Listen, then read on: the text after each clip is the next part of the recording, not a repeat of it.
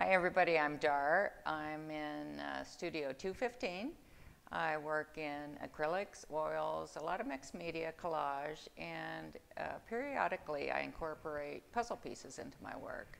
I did a couple of collaborations here. This one I did with Bob Dewalle. He did all of this beautiful woodwork and gave me this hanging panel to paint whatever I wanted to on. And I incorporated puzzle pieces and some plaster wrap, and I love faces, so I have a different face and a different pattern on the back side as well. So the whole piece can be viewed either side. And the title of this piece is called Continental Divide. And I think what I've learned from working with Bob was and I always respected his work to begin with, but what beautiful movement that he's given this piece in the wood and the form. And the form itself that he gave me to paint on reminded me of a female form. So just a real deep respect for the other artist's work. And on this piece, this one is called On a Wing and a Chair. And this was for the Artist Co-op Gallery downtown. And we were all asked to do something with a chair.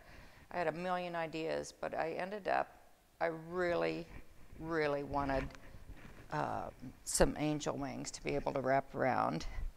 And I love that they're loose and you can wrap them around. And it just makes you smile to sit on it anyway. But I had a deadline. And I ran out of time. It took me a long time to figure out how I was going to pull this off. So I used coat hangers and a lot of chicken wire. And then I had a lot of cheesecloth, sized cheesecloth that I tore in strips. And then all of that had to be weaved in and out all of these million holes of chicken wire.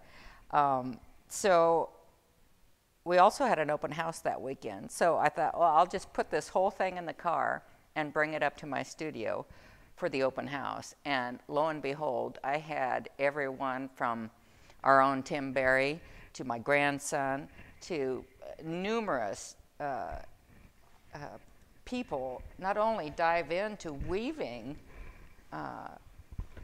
the strips into the chicken wire, but also just trying it out and sitting in it and getting their picture taken. Everyone wanted to sit in it, and it didn't look this good. You know, it's just fun to sit in. And like I said, it makes you smile.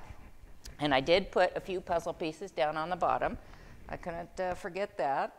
So it was just a lot of fun. And I think what I learned working with the public like that is, you know, I was just so grateful to have some help to get this done. I delivered it right after the open house was over. So just a lot of gratitude. And I think what I look forward to in 2021 is just a renewed sense of wanting to participate, a renewed sense of appreciation for each other's work, and gratitude, just a lot of gratitude, you know, for the opportunity to not only use technology in a new way, but also get back to basics and get dirty, participate. So thanks for coming.